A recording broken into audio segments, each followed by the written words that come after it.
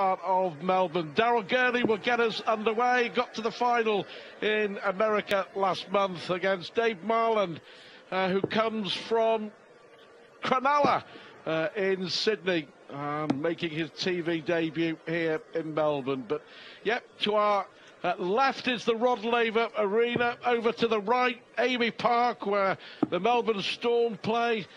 Storming through the NRL in Australia, top of the league, about to become minor premiers and favourites to win the grand final. And just behind us, the iconic Melbourne Cricket Ground.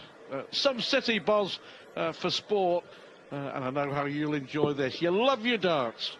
That I do, and a good evening to everybody. Thanks for having us on here, Stuart, and thanks for that wonderful introduction from Adam Peacock, and a good morning to everybody back in the UK as well. But fabulous to be here. And we're looking forward to another smashing competition. Yeah, fantastic weekend in New Zealand, in Auckland. Are we going to see another Aussie final? Will world order be restored at the darts? We shall see. But Kyle Anderson against Corey Cadby was something else. And Gurney will get us underway. And what a moment for Dave Marland as well. But storms in Sydney today, winds, gusts of around 110 kilometres an hour, 70 miles an hour in the UK, and 100. Many flights cancelled, and one of the flights cancelled. Poor Dave Marland's wife Heidi, stuck in Sydney, was coming to Melbourne for her husband's big night. 96. And unfortunately, the flight was cancelled.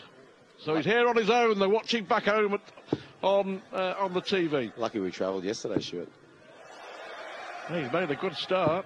There we go. Very good start. Well, that's terrific, isn't it? He owns and runs his own real estate business in the Sutherland suburb of Sydney. 32. Yeah. The terrific crowds expected here in Melbourne over the next 3 nights. The first ever Melbourne 100. Darts Masters, and long overdue too.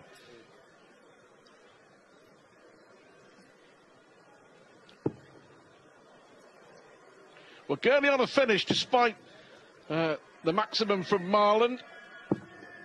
39. Now we record 145. Disappointing darts from the Aussie after the 180.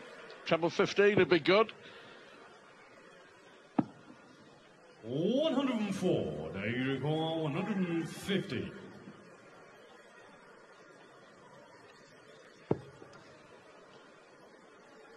So Gurney will be back to win the opening leg, he hopes.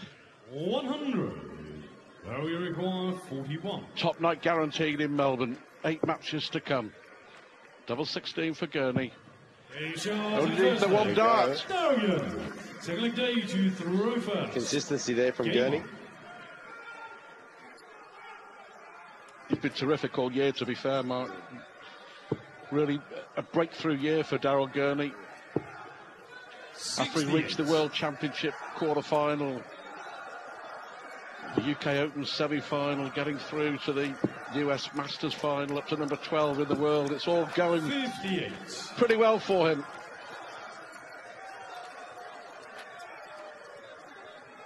Yeah, here all the fancy dress shops in Melbourne have been doing a roaring trade over the last 3 or 4 days. They have. Well, since he's been coming down here from Sydney, it really has taken off. It's taken it to a different level. Very, very popular sport here in Australia. And you guys coming down here, and that's just taken it to a different level. And Melbourne being the sporting capital, well, here we go.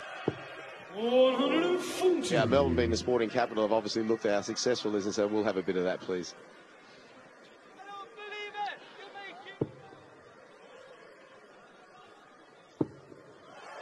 Could be another one here for Marland. There we go. Second one already.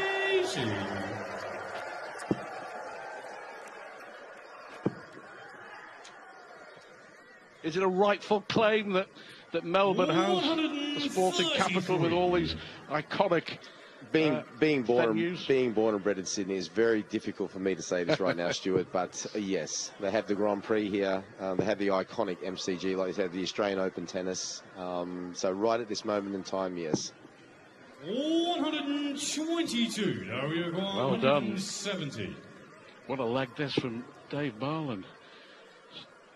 Certainly showing Daryl Gurney. This may not be 60. A pushover. Huge achievement, you know, for Marland to be here, because ostensibly he's just an amateur. For 1-all. Double 10. 30. Ooh, big chance there. 110. Nerves, I think.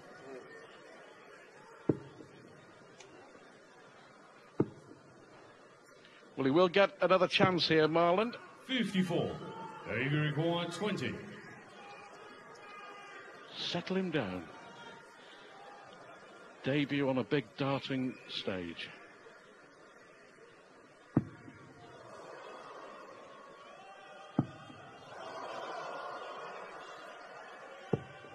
That's purely down to nerves and pressure. Must be.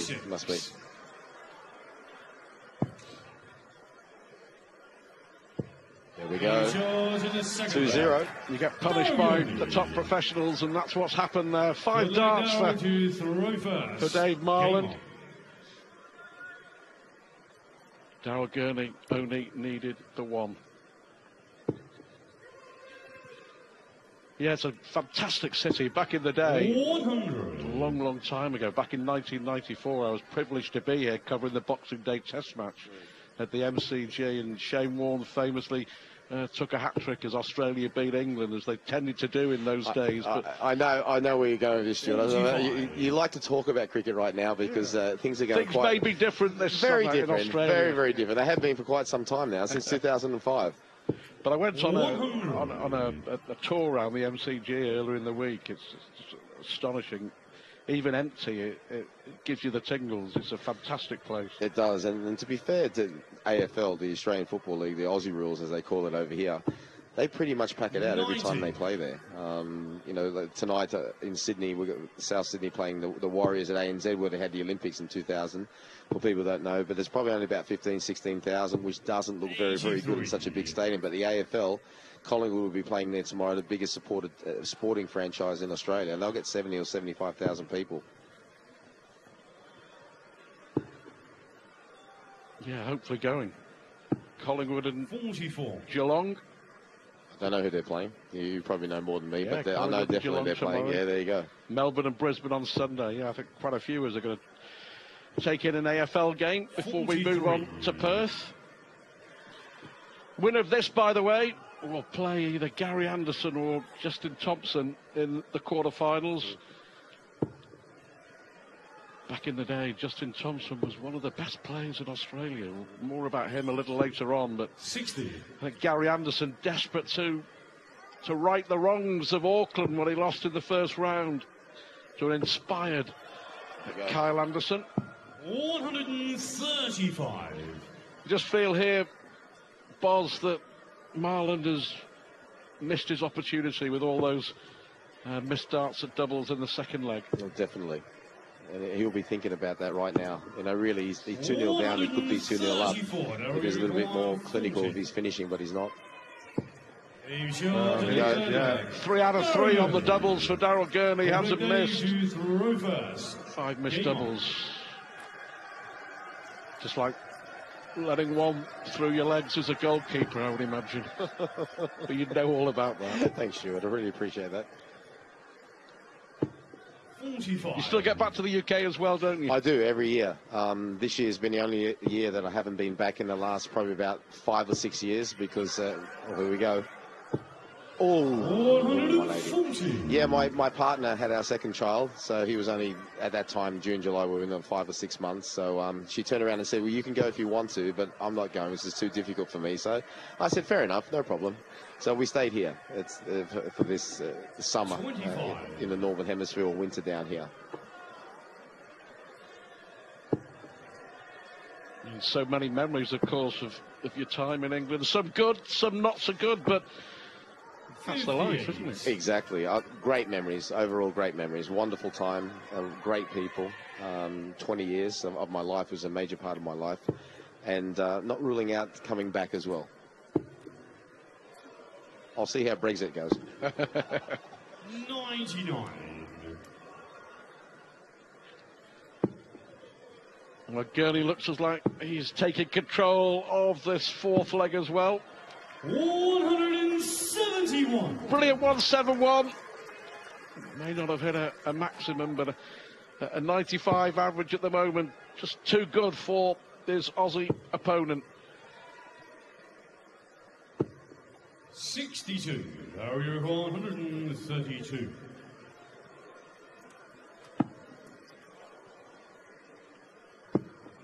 Now, will he go for the bull? Oh! Why not? Your opponent's back on 270.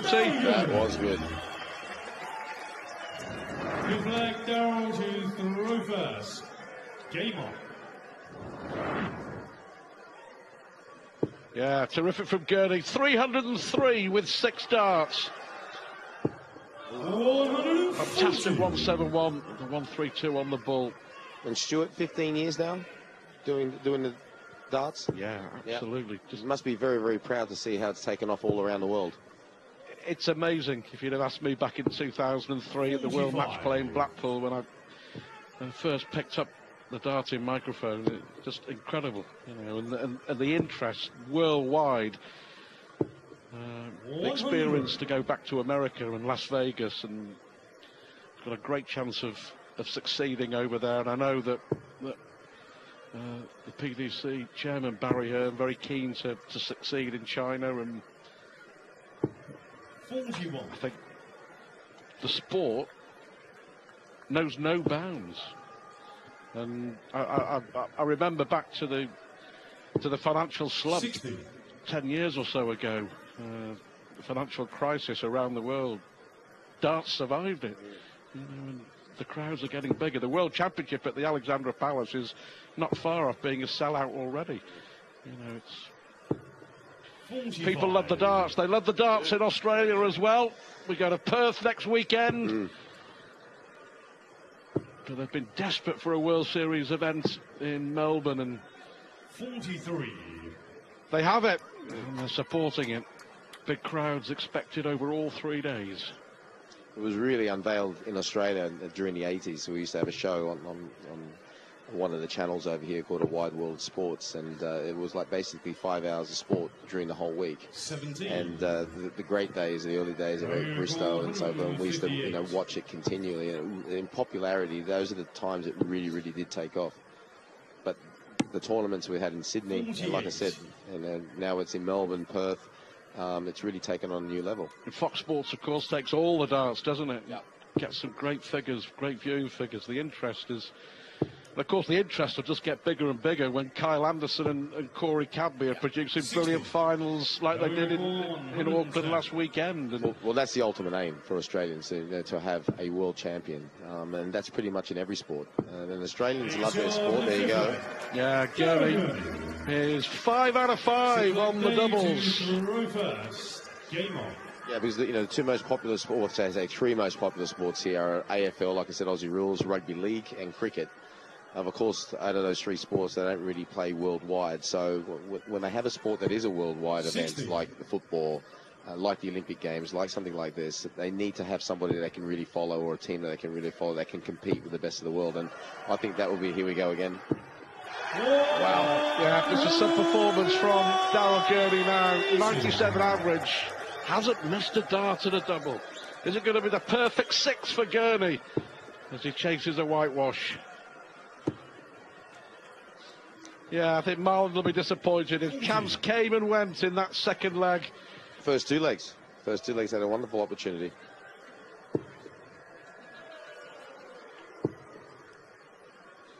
The first amateur from New South Wales to qualify for a World Series event. He'll be hungry for more, I'm sure.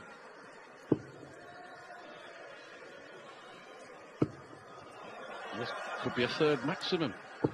Wow. Well done. He's got something to remember the night by for sure.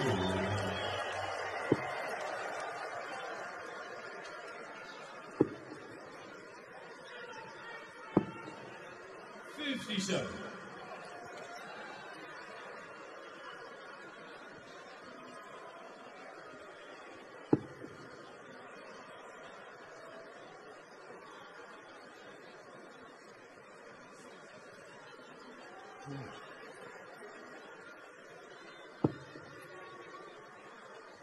Swatting a fly away. 60. Now you're going 164.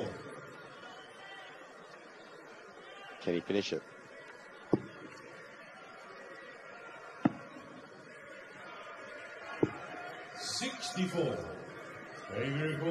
To leave 100. Well, this will bring the house down in Melbourne.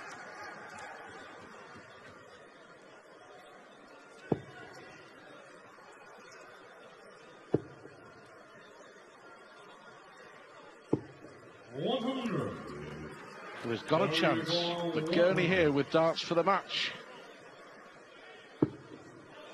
Will it be 6 out of 6 on the doubles? Yes, it is. Well, Gurney in the end, it's 6 out of 7. It was all